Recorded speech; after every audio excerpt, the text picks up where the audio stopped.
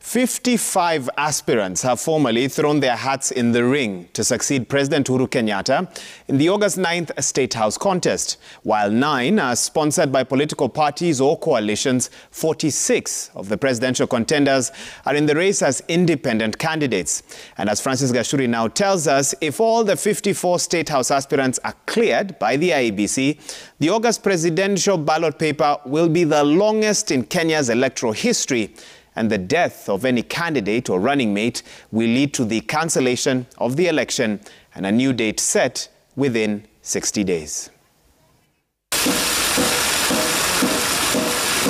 The Kenyatta succession race is 97 days away, and the list of political players seeking to be the 5th occupant of State House is growing by the day. 55 aspirants are so far in contention for the country's top job, subject to clearance by the Independent Electoral Boundaries Commission (IEBC) in compliance with procedures in a presidential election. 9 of the 55 State House hopefuls are sponsored by political parties. They include Deputy President William Ruto, who will fly the UDA and Kenya Kwanza flag. His main challenger in the race, ODM leader Raila Odinga, who was endorsed as the Azimio la Umoja One Kenya Alliance coalition party candidate, Murang'a Governor Mwangi wa Iria of Usawa kwa Wote, Professor George Wajakoya on a Roots party ticket. Third Way Alliance's Dr. Ekuru Aukot, who was also in the 2017 race, David Mwaure Wahiga of Agano Party, Jimmy Wanjigi will be vying on a Safina ticket, and Japheth Kaluyu of United Change Party UCP. But it is the rising number of independent aspirants eyeing the presidential seat that has triggered interest. At 46, the 2022 list of independent presidential aspirants is the highest in Kenya's electoral history.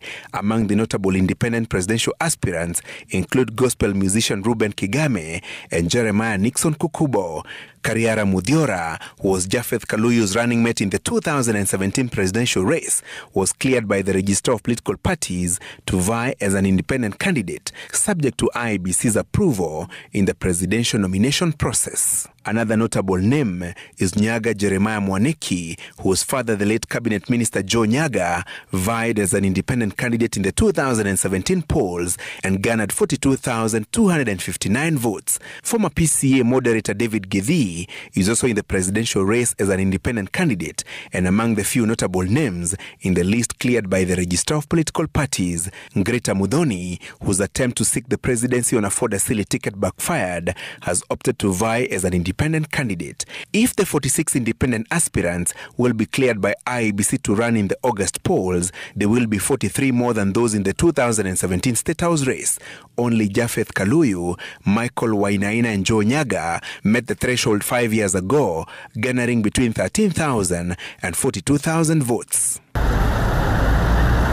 The Constitution enacted in 2010 gives every Kenyan a right to seek any elective seat or vote for the candidate of their choice. However, if all the 55 aspirants will be cleared by IEBC Chairman Wafula Chebukati in his capacity as Presidential Election Returning Officer, the presidential ballot paper will be the longest in Kenya's electoral history.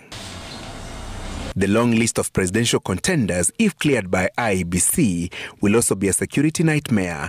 Each of the candidates and their running mates must be accorded round-the-clock security, with officers assigned to protect them, their offices and homes from the date of clearance by IEBC to the conclusion of the August 9th general election. Should any of the presidential candidates or their running mates die, the August 9th general election will be called off and a new date set in line with provisions of Article 138 sub-Article 8b of the Constitution. The new date, if such a postponement occurred, would be within 60 days after the previous set election date, meaning by 9th of October. The Constitution also requires the presidential candidates to be Kenyan citizens by birth, qualify for election as members of parliament, be nominated by a political party, or seek the country's top job as independent candidates and be nominated by at least 2,000 registered voters in at least 24 out of 47 counties. The 55 presidential hopefuls will present their nomination papers to Chebukati from Sunday 29th of this month to Monday the 6th of June. Francis Gashuri, Citizen TV.